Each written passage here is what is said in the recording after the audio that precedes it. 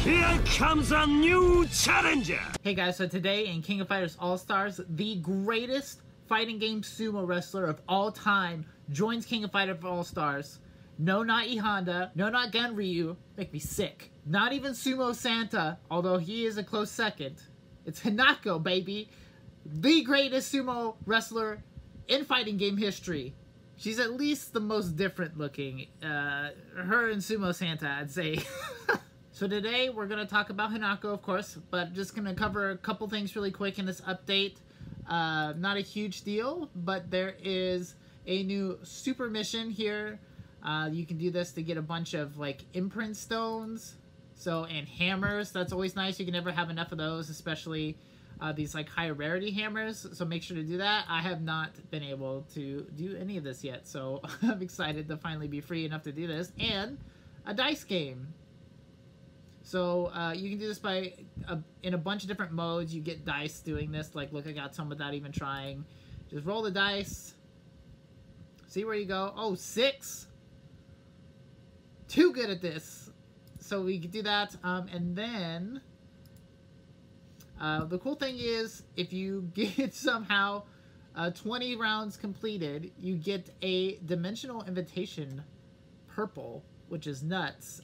That's like, to make this, if you're brand new, is like having to sacrifice 3 memories of a fest character just so you can get 1 memory for a collab character, essentially. You also get a gold one. That's for yellow border characters. Not that big of a deal to make those.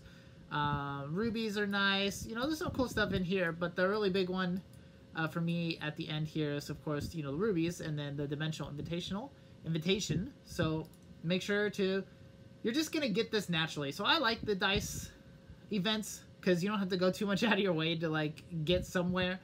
But if you're going to try to go 20 rounds around this, you're gonna be at it for a bit. So without further ado, we're gonna talk about Hinako. So I think Hinako, we haven't had a character in the regular banner since like Kim.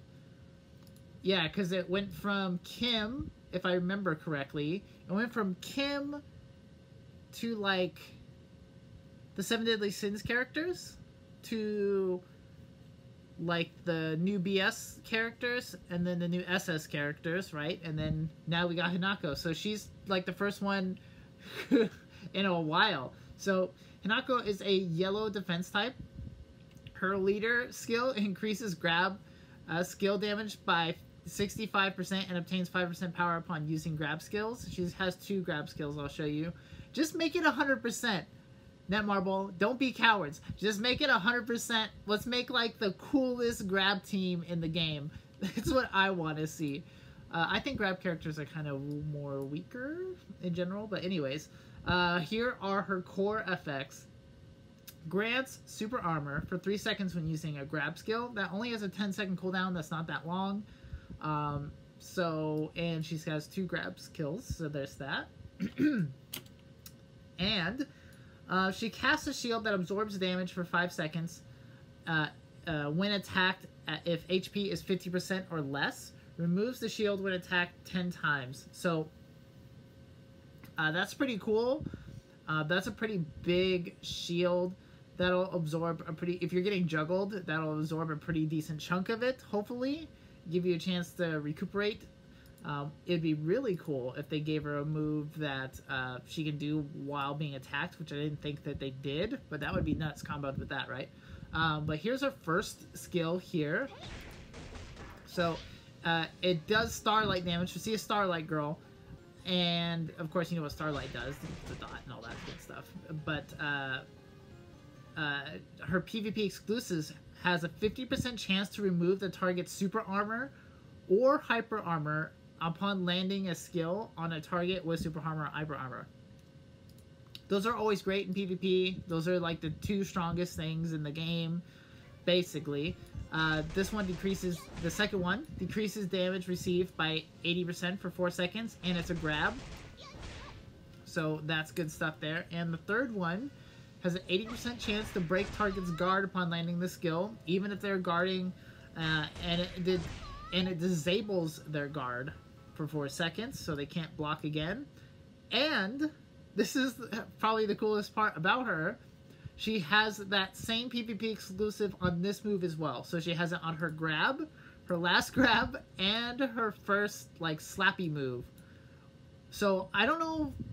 There's a lot of characters that have this PvP exclusive where they can break super armor and hyper armor. I think, like, Baseball Vanessa is one of them. But I can't think of anybody who has 2 of them.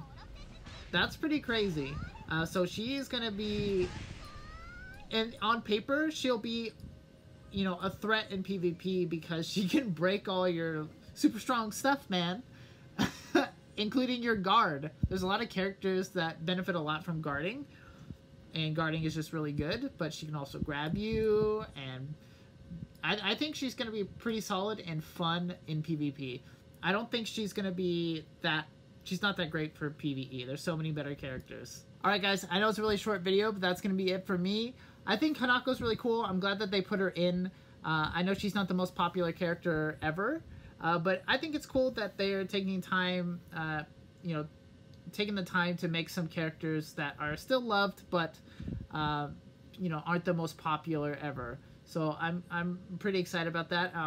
It'll be cool to see who they put in next, because the only Hinako I think in the game at the moment is like that Cherry Blossom one. I think she has like a decent, was it balance skill, leader skill, but this is the first one, and she's fest. I think a lot of people were surprised. I don't know how many more yellow bordered characters they're gonna come out with. I'm not really sure, but I think a lot of people were expecting her to be just a yellow border, but I'm glad they made her fest, because that would have been a bummer, right? Imagine being like a huge Hinako fan, and then they just come out with 2 yellow bordered versions of her. So you basically just, not unusable. Her other one has a pretty decent leader skill, but I'm glad that they're doing this.